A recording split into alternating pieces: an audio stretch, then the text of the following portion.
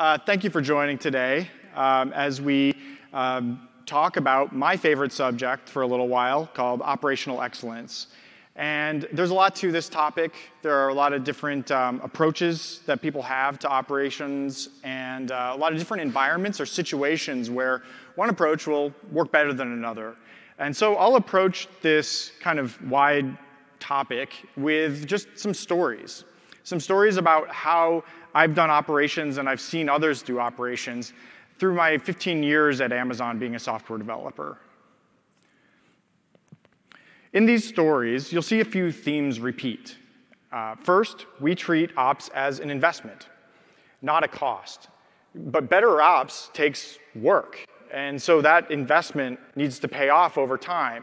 And it does, because when we do better ops, we have more time for building new capabilities. And at AWS, you're also counting on us to operate our systems effectively because you're running on us. So it's really a core part of our business at AWS. Second, organizationally, we align incentives for operational outcomes with the people building the service. I'm a software developer at Amazon, and I actually carry a pager, a physical pager. And so this is my pager. And so this isn't some kind of secondary or escalation ops rotation. This is the this is the frontline on-call rotation for the stuff we build. And so doing that has helped me understand what it is we need to do and prioritize to have better operational outcomes, what tools to build to make it easier to do it. But also, I think most importantly, it's helped me make better architectural decisions in the long run. Because I see when we make a certain decision or choose a certain technology to implement something, I see what that's going to be like firsthand operating it over the years. Third, we regularly inspect and reflect on operations together. Ops is a cultural thing, and we need to do that often, and kind of it's a muscle that we need to tone and build over time. It can't just be left unattended. Now, while there are some things that we do at AWS, I don't want to just pretend that there's some just like magic wand that we can use out there that you can apply to any kind of environment to just make ops better. There's no one formula that you can just set and forget. It's a culture. That needs to be fostered and adapted to a given situation. So when it comes to the exact specifics and routines and even tools, things even happen differently across Amazon, just to prove the point that it's actually, you have to adapt operations techniques to a different environment. There's no one playbook. For example, within AWS, we spend a lot of our time focusing on region build automation, a lot of our ops and development effort on that, because as history has shown, it's something that we do pretty often. We build out new regions and release them. But other parts of Amazon, and maybe for some of your infrastructure, this isn't really a business priority. You might not have the need to stamp out kind of new copies of your infrastructure on a regular basis. Now, on the other hand, we find that by doing this and being able to kind of stamp out a region, it has this ripple effect and other benefits where we can actually build out, because we can build out a region, we can also build out a test stack for each developer to use, or test stacks for chaos testing. So, different points of emphasis are helpful and apply to different businesses. And so there's no one kind of formula. You have to kind of adapt ops. So in thinking about how to best explain this operations culture at Amazon, I'm going to share these 5 stories. The first 3 are these kind of habits or routines that we do over time, actually regularly at AWS. And then the last 2 are about some longer-term investments that we've made, architectural choices and technology choices to improve ops. The first story is about the positive ripple effect that a single email can have. One morning, I was drinking coffee at my desk. We'll come back to the coffee thing pretty often, actually, in this talk. And I saw this email come in. And I opened it up. And it was an ops win. Ops wins are notes that we send out broadly, very broadly, to celebrate success. There's no like gatekeeper to ops wins. These are just emails that we send out to share what we've found works well for us. And now this ops win dealt with an efficiency improvement. The team had actually found that they had some code that they could optimize, and then so when they did that and deployed it out, it reduced their fleet-wide CPU utilization, and so then they were able to downscale their fleet and save money. Great. So I don't remember the service. I don't remember what service it was. I don't remember what the specific efficiency improvement was that they did. That wasn't really the important part. The things that stuck with me, there were two things. First, it's just a reminder that there's code that's ripe for optimization everywhere. And it's always a good time to pick that kind of low-hanging fruit. But second, I learned, and it stuck with me, that somebody had built a tool that made it really easy to find that low-hanging fruit. A sort of divining rod that people used to use to think it was helping them find water or gold or something like that. But anyway, this wasn't a divining rod. This was actually a real thing. This was an always-on production code profiler. It's something that runs all the time in the background alongside an application, and every once in a while it just samples to see what the code is doing. It doesn't affect the performance of the application. It just does it every now and then, and it pulls all those samples together in a central location and then makes it so that you can go to a website and just whenever you want and just see where your code is spending its time. So I kind of filed this email away in the back of my head until I had a little bit of extra time a few weeks later. And I kind of figured I would get I worked on Lambda, and there was some microservice within Lambda, this thing that routes requests.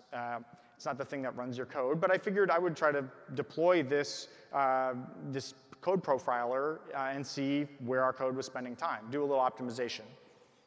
And so setting it up was relatively easy, but it still required me to write just a little bit of code, a little glue code, in order to get it running with Lambda, with the service that I was working on. So, I didn't want other people to have to go through that glue code. It wasn't complicated, but it was still some time. And so I packaged up that glue code into its own thing and made it available for other people to use in the future. So great. And so from then on, once this was deployed out in production, I found that in the morning when I was drinking coffee, I would just pull up the latest profilers. I would go to this site. I would go to pull up the latest heat maps and find a little opportunity for optimization that I could just do while I was having coffee. And I'd find just little things. It was a nice kind of idle distraction. I'd find some regexes to optimize or some code thing to cache or something like that, little stuff.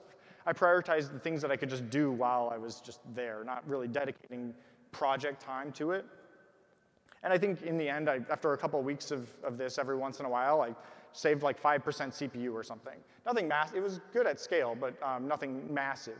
But what this also let us do, by having this tool there, it let us identify and see the opportunity for those bigger code optimizations that would just take some actual scheduled project time. So we did those things as well. Great. So after doing those kind of few optimizations, packaging up the glue code, I sent out an ops win of my own. And that spread. It spread, and other people started using it and sending out ops wins of their own as they also made improvements. And then we found that this profiler was so helpful that we actually released this as something that everybody can use called Code Guru Profiler, just an AWS service. Now anyone that's running an application that's in Python or a JVM-based application can roll this out and browse the results of the code profiler while you're drinking coffee as well. If you run in Lambda, it's actually just a couple of clicks to get this going. If you're not, it's not that hard either. That kind of moral equivalent to that glue code is available as well. And so I can't draw a straight line from that ops win email to the release of a public-facing AWS service or anything like that. I'm not going to make that kind of assertion. But the point of this story is to show the positive ripple effect that this culture of sharing in ops can result in. Those successful practices get shared out and amplified and improved as people kind of innovate and send out new ops wins in the future. So there are kind of two takeaways that I think of from this story, this ops win story. First, creating a culture of sharing operational practices broadly helps other teams have that same benefit. And even over time, it's actually they can benefit even more by innovating on that idea and sharing out again. And so as this happens, multiple teams, more and more teams inside your organization get that benefit. But second, I think the even more important lesson here, or takeaway rather, is that the ripple effect is beyond just a single practice that people get better at. This creates this culture that invites other people in to send ops emails of their own. So other people say, well, hey, I saw this ops email. Maybe I should actually send this other ops win email about this other thing that I'm doing. Or maybe people will ask, well, what else could I do that I'd be able to share out and help other people with? So it creates this virtuous cycle of improvement. And it creates a culture that focuses on and rewards operations. When these are large email lists with a bunch of people on them, and I see a lot of reply all traffic on it, it's really great, it's fun. I see very senior leaders kind of also chiming in and asking like, oh, how can we do that too? So it's actually pretty great. Okay, the next story is about preventing an operational incident from happening again, not just in one team, but across the company and even for customers. The story begins in 2018 when I was still in the office at my desk in the morning drinking coffee. Well, actually, I wasn't drinking it yet because I hadn't made it, so I was pretty groggy. And so it was time for coffee.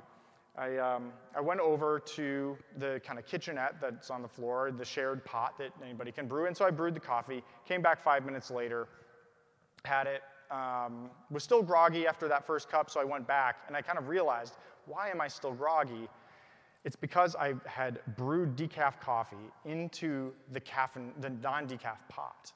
And so it's made this mistake. I accidentally brewed decaf coffee. So I was like, okay, how could I have done this? How can I be expected to operate my production service if I can't even operate the coffee pot? And actually what I was really concerned about was, did any of my coworkers drink decaf coffee without realizing it? Like, what have I done? And so in order to keep this from happening again, I did the standard procedure. After some operational event, I wrote a retrospective, or what we call at Amazon a correction of error. So these are tools. Oh, it's so good to be talking again with a live audience instead of just like at a camera for a couple of years. So thank you. And so anyway, COEs are these tools that we use after an incident to kind of determine, really dig in and fully analyze what it is we need to do to prevent that class of incident from happening in the future. For a deeper dive on COEs, there's actually another talk to watch from a couple of years ago done by Becky Weiss, a senior principal engineer at AWS. But let's explore this coffee COE to see kind of how it fits into this kind of cultural theme of operations. When we write a COE, it helps us learn and improve our systems. But a big part of why we write them is to share those lessons with people who own other systems and help them prevent issues in those services as well. Or even more ideally, we can bake those improvements and guardrails into the underlying tools that everybody uses, so people have some higher level of abstraction that prevents the issue without people having to do any work or do at least as little work as possible. And so a part of that lesson-sharing culture is enabled by writing the summary. It's the first part of the COE that you look at. It's a summary, and the summary is written in a language that assumes the reader doesn't know anything about your service. And so it involves removing any kind of jargon or acronyms, and even putting in short descriptions of what the service is and how customers use it, just to give that context. And it feels a little silly because it's your own thing, it's your own team, like, yeah, we know what it does. But it helps it so that other people who don't have that context can also learn. It also helps people who aren't on your team yet. So when people join the team, they can read these COEs and come up to speed on what the system is, how it works, and why it works the way it does, how you've changed it over time to get to the point where it is now. So it's a really good learning tool for people joining the team too. But now the summary isn't typically what we write first, because it takes the process of writing the COE to write the summary. But it's sort of like a conclusion that we kind of come back to over time. The part that I tend to start from when I write one of these is the customer impact. Because the customer impact section, we kind of quantify things. We say, okay, how many customers were affected? How many weren't? In what way were they affected? How did this actually affect their applications? And the reason we do this is because we want to minimize, reduce, eliminate impact if this thing ever happens again. Obviously, we also want to prevent it from happening again. Some things are just the inevitable things, but that can happen, but we can actually make it so that customers don't even know that it happened. So for my decaf coffee retrospective, I didn't really know how many coworkers were affected. I didn't have a good data collection mechanism. So maybe one of the actions for the COE is, well, next time we could figure out some way to get that impact data a little bit better. For a service, it makes more sense for this. Obviously, we didn't do that. So then the next section of the COE is the graphs and timeline section. We kind of write a detailed timeline, and we get all the operational graphs and metrics that we can. I didn't have graphs in this exact case, but before that, when I was on the AWS IoT core team, I had wired up the coffee pot on our floor there with some photovoltaic sensors just to kind of play with the IoT service and understand what our customers were seeing better. So I actually had an IoT-ified version of our coffee pot. And so maybe one action item that I could have, it was to make it so that you could get notifications when there was coffee that was done brewing. And we, of course, have published CloudWatch metrics and everything like that. It was pretty neat.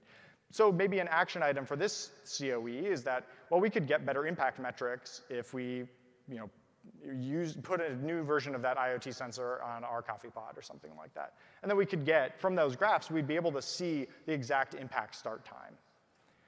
And it's important to have those kind of data points, and we kind of put them together in a timeline written like this about when things happened, when we knew when things happened, when we kind of realized it, and then when we did anything, when we changed something. So having these kind of things listed out all in a chronological timeline, actually maybe some of the things from the timeline for a really interesting event, maybe the timeline starts well before the incident, because really interesting incidents have kind of a lot of things coming together in order to make the kind of perfect storm. But the reason we put these things together like this is so that we can look at the different phases of an event. Like if we see that there was a lot of time, we can quantify it. If we see there was a lot of time before we kind of detected something, then we would know that our alarming is off and that we need to make our alarms more sensitive, add better alarms. If there was a lot of time between detection and figuring out how to mitigate, then we need to figure out better diagnostic tools that we can use, or run books or something like that. And if there's time from knowing how to mitigate to actually mitigating, well, then that means there's some other class of things that we need to do to help figure out how to minimize customer impact. But having this quantified in that timeline helps us see where to tackle in the most important way, more fruitful way. So then we get to the part of the COE that is really useful for thoroughly analyzing an event and digging into what the right actions are to take. And this is it's a way of progressively asking why. And so here we don't focus on, well, why did an operator do that thing? Instead we focus on why was an operator even needing to be in that situation in the first place?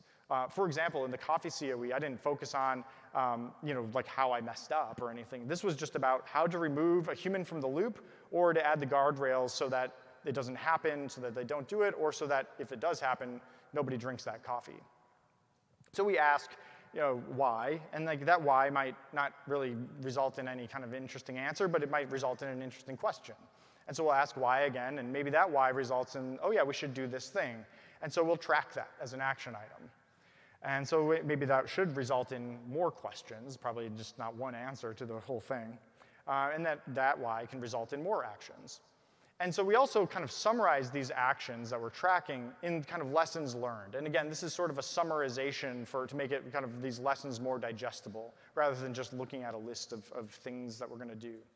And so we keep asking why until we bottom out and figure everything out that we need to do to prevent this thing again.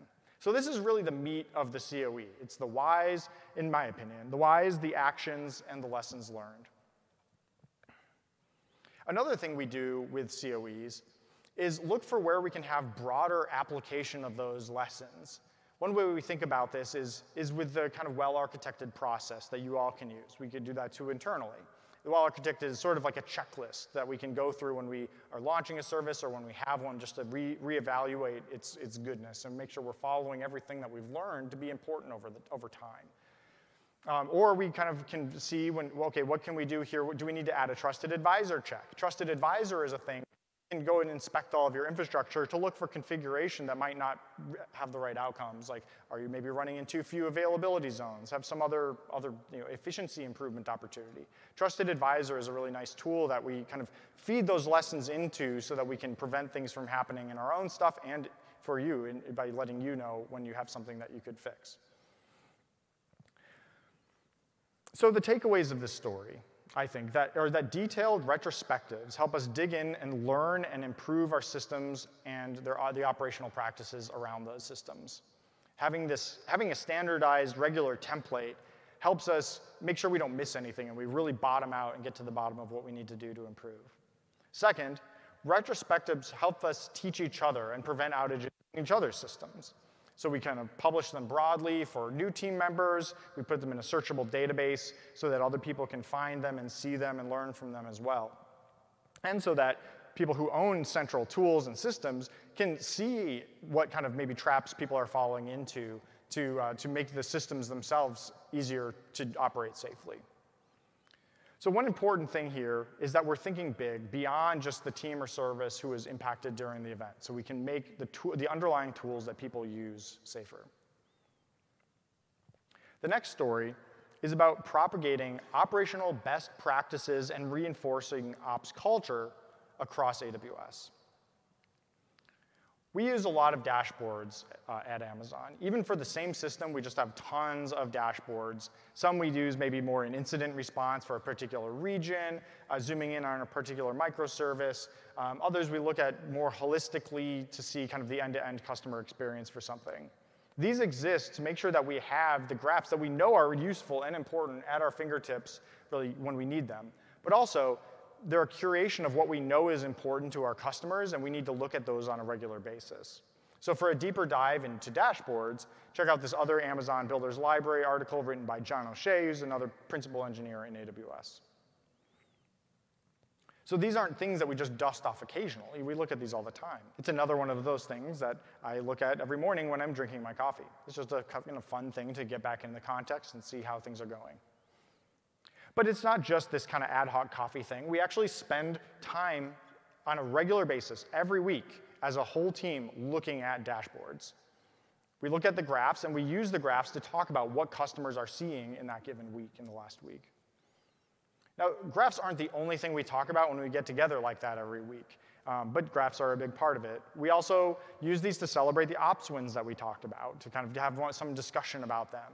And we also look at the key retrospectives, and so we can dig in and learn together, not just like in case you missed an email, we can talk about that. And it's important to do it as a whole team and to talk about it because we dig in together and share our different perspectives about it. We call these our weekly ops meetings. And now while each team does this on their own, we also have an ops meeting every week as all of AWS. All of the AWS development teams get together and have this same agenda, and we share our perspectives. Now it's like representation from each team every week that rotates around, but like anybody can join, a lot of people, it's a huge meeting.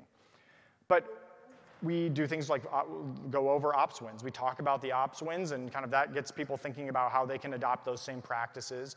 We have a curated set of retrospectives from the previous week to look at and investigate. We kind of pick the ones that are the most applicable, have the most interesting, broader lessons. And we also spend the rest of the time just looking at dashboards. The way we do this, we can't really just look at every single AWS services dashboard every week. But what we do is we spin a wheel. The wheel has all the different services on it. We spin a wheel, and whoever kind of shows up will on the wheel, we'll kind of walk everybody through and teach the rest of AWS about how they think about operating their service and show through metrics and graphs and everything like that. And then other people from AWS will ask questions and comment and make observations, and drives a really interesting discussion about how everybody operates their services. So for example, like when we're looking at each other's metrics and dashboards, we're all kind of coming at them from our own perspective, our own unique perspective and our own experience about operating services. One engineer, for example, named Graham, is known for asking questions about graphs that look like this. So maybe on this graph, there's some kind of alarm threshold that's up here on the graph, and then there's the kind of general operating characteristics of that metric down below. And so Graham will it kind of goes like this. Graham will say, hey, that alarm line is a bit higher than the typical operating characteristics of that metric. What would customers think about if the performance went up to that line and then just below the line and then stayed there? This is just an interesting kind of provocative question. Now the answers, just to play through this discussion a little bit, the answers typically go like this. It's either, oh, we actually have multiple alarm thresholds. One's more sensitive but takes multiple data points to breach, so we would know. Or maybe the answer is, oh, actually, we had an ops win recently, and so we reduced the latency or something like that, and improved the performance. And so what we need to do is, or maybe they already did, is reduce the alarm threshold to the kind of new performance characteristics of that metric. So it's an interesting discussion that we all kind of learn from. There's another story I remember about these ops meetings. This one was just within the Lambda team. This wasn't the AWS-wide one. And we were talking about one of our microservices, that same one that routes requests. And there was this availability dip somewhere. And the on-call said, oh, yeah, there was this alarm that went off. Turns out it was our software on one of our EC2 instances. It was acting weird, so I took it out of service. And they said, oh, yeah, by the way, this wasn't impacting customers. They kind of confirmed it through the other metrics that with all the retries or whatever that we had in, it wasn't customer impacting. And they said, OK, yeah, this was just one instance. I took it out. It was fine. Let's move on. But then somebody said, hey, let's go back to that. Let's go back to that. Because one thing that's nice about doing this together every week as a team is that we have this collective memory about what's going on. They said, hey, we've been actually having that issue. It's kind of happened more than once recently. And sure, maybe it's not customer impacting, but it's on-call impacting. It's annoying. Maybe we should, so what's actually going on there? And the person said, well, yeah, it took a little bit of time to find out which instance was having the problem because we have a lot. And so it's a lot of metrics to sift through. It just took some time to recover, or not to find the bad instance. Because it's kind of a needle in the haystack problem. Oh, yeah, it's that one, right? It takes an on-call a little bit of time. And so the person said, hey, actually, for our other microservice in Lambda, we have this tool that we use. It's a thing on our dashboard that says, it's a widget that says, for the top 10 servers or top n servers, which are the ones with the most errors over time. And they had these top n metrics for other things. And they explained how, actually, we could put this on our dashboard, and then it would save us time when we were responding to one of these events. So kind of just sharing of practices. I'm going to share that practice with all of you. This is actually something you can do with CloudWatch Contributor Insights. If you have a very high cardinality metric, like something per instance or per customer or something like that, you can actually use CloudWatch Contributor Insights to get those without having to have one metric for every one of those things, and it just shows you the topmost. You can actually do a lot of other things with it, too. It's pretty handy. Now, the epilogue to this story is that over time, we even said, hey, let's take this and make it so that an on-call doesn't have to do anything. And so we built some automation. We actually built a service. Because we kind of saw this happening, we built a service whose job it was to look at contributor insights and find an instance that was having problems and take it out automatically. Now, just as an aside, if you're going to do this, this has to be done very carefully. Because what you don't want to have happen, it has to kind of be as smart as a human about this. It's not going to say, oh, I see 100% of my instances having this problem. I'm going to remove all of them, right? It can have a negative ripple effect that you don't want to have happen. And that's a very real concern. So it's something that we built in from the start to this system. This kind of whole idea about health checks. Typically, load balancer health checks would be taking these servers out of service right away, but it's a deeper topic that you can go into in this Amazon Builders Library article below if you're interested in digging in on the idea of health checks and automatic recovery. So this story is actually just more about the team paying attention to operations together. Looking at graphs, asking questions, having that collective memory, and sharing what we know about best practices and good, effective practices for operations, just by talking about it. And so by reviewing dashboards and asking questions like this as a team, it helps us make changes to maybe add better instrumentation and visibility into the system, and so that we can kind of turn this flywheel. This is a flywheel where you turn it, it improves operations. And so the more often we do this, the more we start asking better questions, new questions, and just as we kind of fix things and improve things over time. So by doing this together every week, it gives us more and more opportunities to turn this wheel and improve operations. So the first takeaway about the ops meeting is that we use this to learn from each other. I give the example of Graham kind of pointing out that thing about the metric and an interesting discussion that happened. And sure, like that is an interesting discussion that might have made one improvement to one graph or operational thing at one point, but that's not maybe the most interesting part. The interesting part is that everybody else observed Graham ask that question. And so everybody else learned that, hey, this is an important thing in operations that I should be looking for and a question that I should be asking about other services. So it's this nice positive ripple effect when more people start asking the questions and emulating the things that we see in that larger meeting.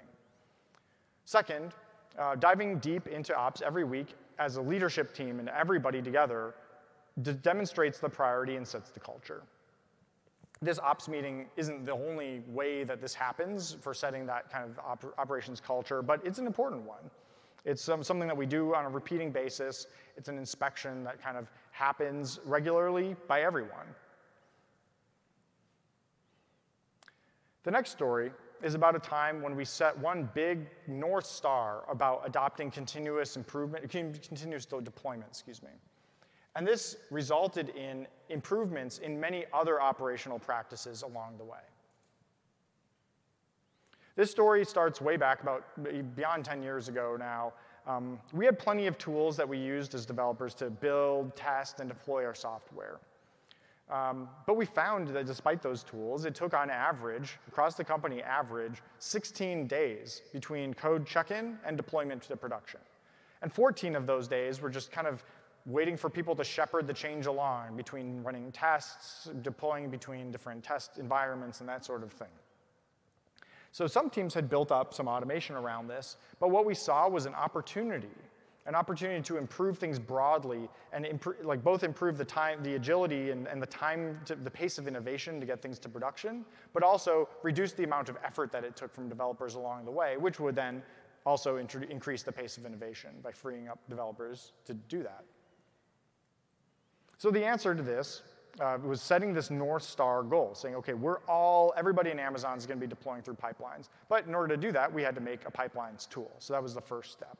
And so it was just a tool that you could set with configuration how your deployments should walk through different test environments and what tests should be run. And by the end of this, the kind of first pilot team using this saw a 90% reduction in the overall time from code check-in into production. So it worked. And so this is a great story, but this is actually, it took a lot of effort from every team in order to get to the point where they could do continuous deployment.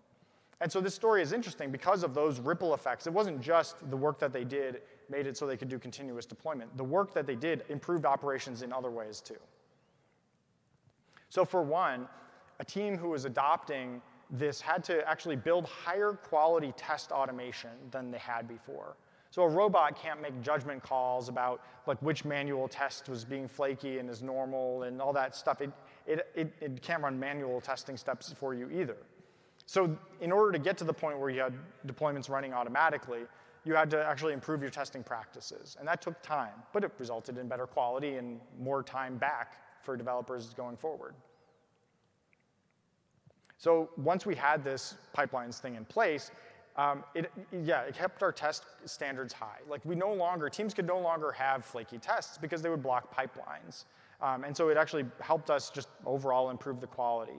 So for details about how we think about kind of test automation and deployment automation, check out another Amazon Builders Library article by Claire Ligori, a principal engineer in AWS.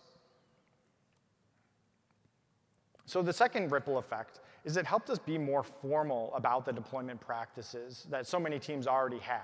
Like first, teams would deploy to one server that maybe doesn't even take customer traffic, and we run tests on it. And then we put customer traffic on it and make sure that it's OK before we deploy to the next set of servers and so forth, next availability zone. All these practices that people were doing, we could codify and just make them the standard, and also make it so that when somebody comes along for a new service, they could just take that configuration and use that in their own service. And they would already have the best kind of way to be doing these deployments. So another ripple effect here is that it helped teams with rollback automation. So we already had like automatic rollbacks. When alarms fire, any alarm fires, we roll back and all that sort of thing. But because developers knew that there wasn't going to be a human around to do that rollback and execute that rollback, it made it so that the code changes we made were easier to operate because they would be automatically rolled back. For example, this comes down to little things like content type negotiation, version negotiation, like just doing protocol upgrades in a safe way. It was safe before, but it took manual steps, maybe going forward and backward. And so now by formalizing it and knowing that your code's going to be going forward and backward without anybody in the loop, people were just more structured about it and intentional at development time instead of thinking about it during deployment time. Another Amazon Builders Library article about all this kind of interesting upgrade, downgrade testing. So one really interesting ripple effect actually with this project was because things were modeled and structured, they could be inspected. And so we could actually continuously improve our deployment best practices company-wide because we can analyze and see what practices every team has, and we can make recommendations. Think like that trusted advisor thing we were talking about. We can look at somebody's pipeline, and as we learn something new, a new practice that is actually safer, better deployments, we can just let everybody know, or better yet, modify everybody's pipeline for them, and that type of thing. So by having this structured, we can actually analyze and make recommendations as we learn new things and new practices over time. So there are two main takeaways of this continuous delivery story. The first is that having a North Star rally point around continuous delivery resulted in faster deployment velocity and freed up time for developers so they could innovate more. But it had this ripple effect of improving all of these other things that people had to do in order to get to that. So having this kind of North Star goals that are kind of broad, it's an easier way to kind of convey the message of operational excellence around. Like, for example, region build automation that I was talking about at the beginning.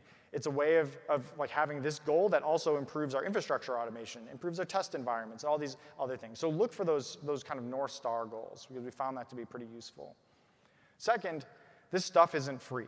Like, this stuff takes investment.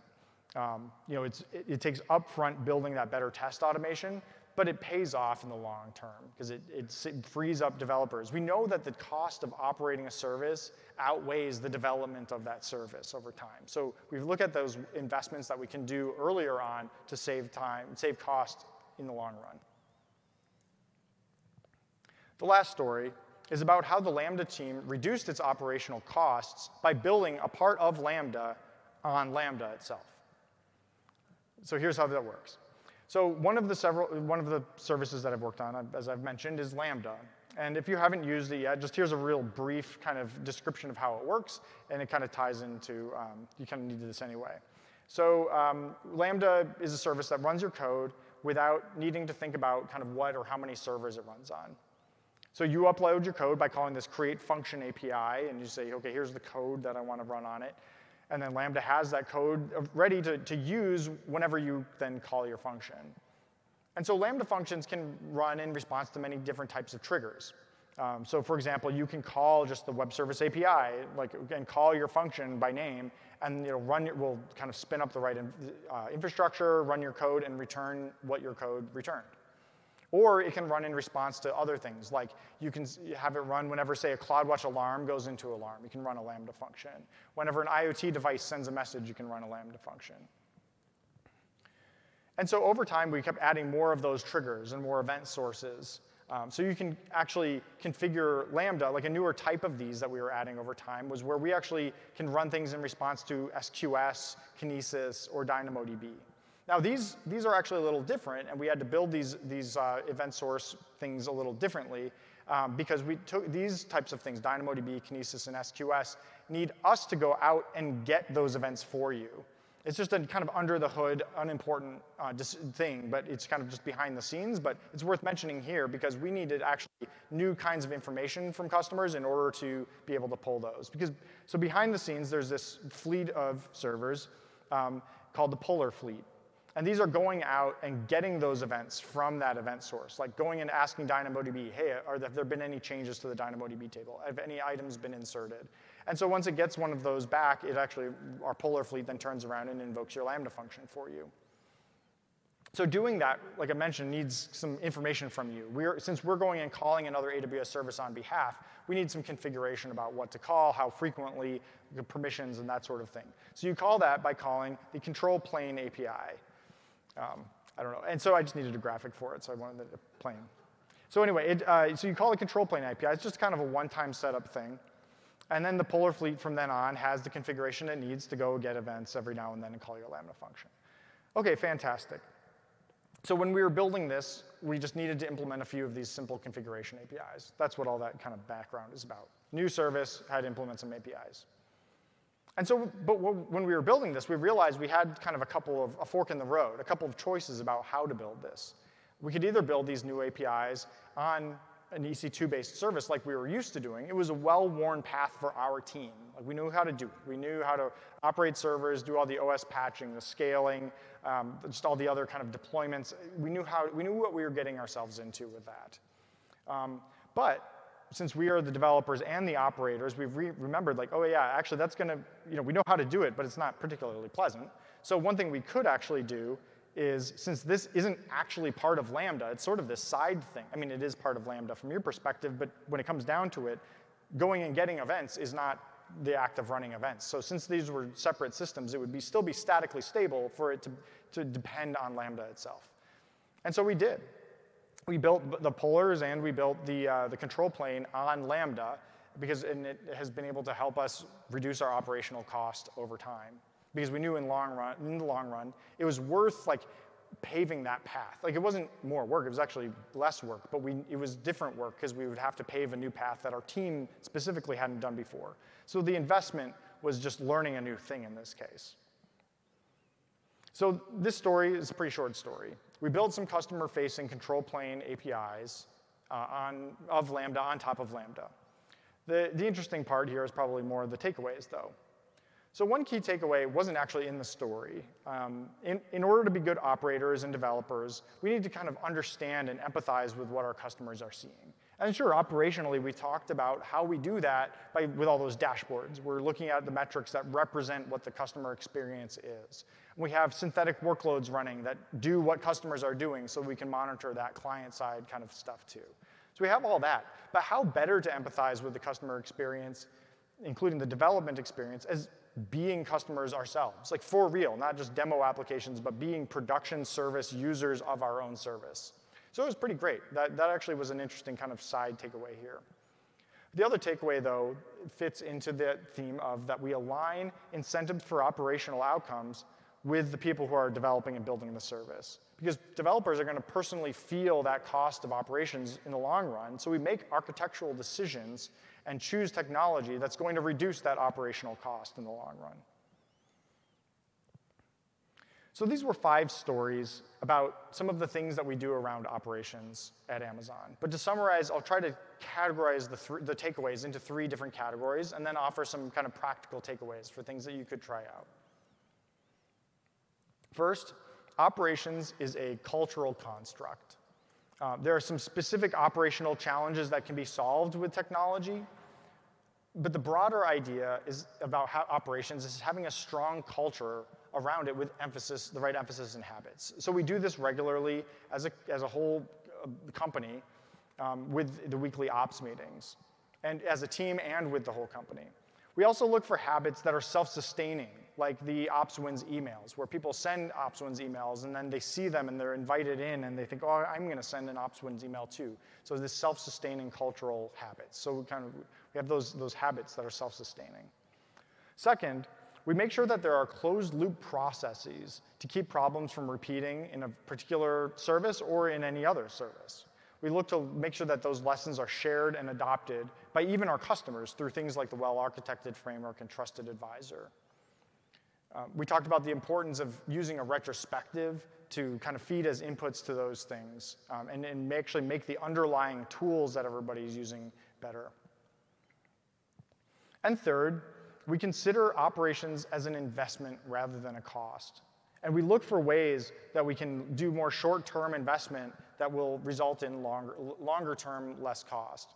We talked about North Star goals, like the adoption, everybody's going to do continuous deployment, as ways that have these ripple effects that don't just do that one business outcome. Like worst case, sure, everybody has easier deployments, but they have these ripple effects that improves ops in other ways as well. We also talked about other types of investment, like, okay, instead of getting paged and having to deal with failed servers, let's make automation to not have to do that at all. Or how it was an investment to pave a new path for our team and learn how to do serverless within Lambda. But they paid off. So that's all pretty abstract, though, in some ways. I'm sure maybe you've been thinking about how some of these things apply to your company, or organization, or team. Maybe they don't, maybe they do. But here are a few maybe practical things that you could consider trying and see if they work. So first, you could create an OpsWin email list or Slack channel or something. And just start sending things out that you're proud of. Encouraging maybe seeding these things kind of can take a little bit of work. Like encourage other people that when you see something that's great, be like, hey, could you send that out? Maybe ghostwrite or something. Now the key is though to get everybody subscribed, and this is sort of the power of defaults. You could consider just subscribing everybody to that email list or something. I don't know, but you could just get that kind of bootstrapped so that you see if if people start sending out their own best practices and wins. Second, you could do a retrospective for an outage in one of your systems and see if there's, and share it broadly. Like, be proud of your deep dive and introspection on an event and show everybody, like kind of lead by example and show how thorough you can be at getting to root cause and teaching other people. Or if you already do that, maybe you could make a template to help other people do things in a methodical way when they're doing retrospectives. Or create a searchable archive so that people who are new to the company, new to the team can read them, or how people can search and look for trends. Another thing you could try is set up a recurring ops meeting for your team or larger organization. If you already have one, or one kind of way to do it might also be to spread that culture, could be to invite experts that you know outside of your team as kind of guests and be like, hey, could you kind of come to our ops meeting and kind of weigh in and chime in and see what you think. See if that kind of gets going. You might find some North Star goal, and that's another thing you could do, is find a North Star goal that is, okay, we can do this one thing, like continuous deployment, that's going to be, it would be good if that happened, but it could also have all these positive ripple effects because it's going to be a long-term goal. It's not something we can just do in a month. It might take us quite a bit of work, but it's good to have that North Star kind of as a thing that we're going to keep working on over time and improving over time. Or you could just simply ask your team or ask other teams, hey, what would you do if you had a little bit more time? If we deprioritize something, are there even just these little things that could improve operations and make life a little better? Because there might actually be some low-hanging fruit like that, where it's just actually pretty easy to do things. So with that, thank you for joining and spending some time just thinking about operational excellence. Looks like we actually do have a little bit of time for questions here, so we can, if anybody has anything, we can do that. And if we don't get to your question, or if you think of something later, I'm happy to chat on Twitter. So just message me there, or since you're here in person, message me, and we can kind of we could even meet up, say at the Serverless Networking Lounge or something like that, just around the corner at some point today or the rest of reInvent. I actually have some free time. So one last thing, though. We've been doing these. I've been doing talks at reInvent for a long time, and 10 years now, I guess. And one thing that is true is that we use these surveys to make sure that we have the right talks that are relevant for you and that we do them well. So please do fill out the survey. And so thank you for coming.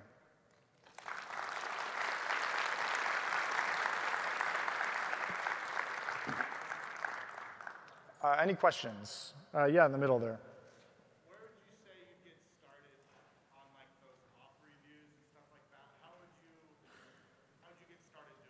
Got it. So the question was, how do you get started, maybe with one of these ops reviews, like the weekly ops meetings? I mean, it sort of depends on your role. It could be that you just, if it's within your team, just send out a weekly meeting, and maybe get the team's buy-in, be like, hey, let's try this. One thing that I find that's nice with these types of things is to treat things as an experiment. It's like, hey, let's try this and see if it works. Set the agenda. It maybe means doing a little bit more work, taking on more work yourself to kind of curate things to talk about. That could be it, and just making sure we have a good agenda and that type of thing. That may be a good. It's sort of just start, try it, send it out. And that, I think I've seen that teams like kind of appreciate that kind of just technical leadership of like, okay, let's try this new practice. Any other questions? Yeah. Do you think it's more important to like establish a flywheel so that teams are like learning and incrementing experientially, or you know, there are probably a lot of best practices where a flywheel materializes kind of instantaneously. Like, how do you balance that, or how do you kind of get a new team? So I guess the question is sort of how to start a flywheel for that incremental improvement. I mean, it's really just, it's a cultural thing. So I think I'd just start small in terms of like just, I guess I don't really know the starting point. I think just, yeah, just start small, like start celebrating everything that people are doing and invite them to do it more. That's sort of like, in terms of like just creating a culture, it's just like, it's all about just finding people who are doing something and excited about it and inviting them in and amplify it. Like really it's amplifying voices. You don't just want it to be you doing it. It's all about bringing people in so that other people are doing it too, and so amplify their voice when they are. There may be people around who are already like that and doing it. So just give them a stage, you know. Yes. Do all engineers at Amazon wear pagers, or is it just certain Yeah. The question is, do all engineers at Amazon wear pagers? Well, yes, with an asterisk. So we actually do have technology that's more modern than pager technology. So most people use just like an application on the phone that we've made that pages in and make sure like, oh, if you have your phone on silent, it'll still page you when you want it to, that type of thing. So yes, we have on-call, like every team has on-call rotations. We all are on-call for the stuff that we build. That is universally true. And I think that model works really well. And I know there are a lot of models out there. I don't know, I mean, just random curiosity. How many of you are on call?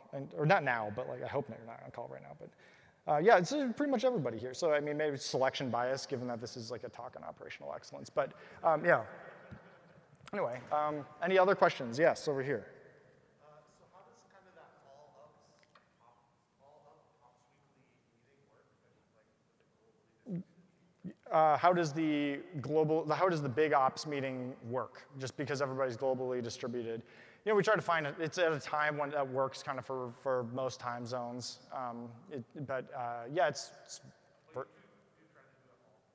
Yeah, yeah, we do it all. So how does it work? Yeah, it's all together. You know, it's we do like to have we make sure that there's somebody who's kind of on point for keeping us on track and everything like that, and making sure the agenda's set ahead of time. But yeah, it's just a big meeting. Anybody else? Okay, well, anyway, it was really nice chatting. Sorry if I'm missing a hand or anything, the lights are pretty bright. Happy to chat more. Like I said, hit me up on Twitter if you want, and we can meet up. Have a good re:Invent, everybody.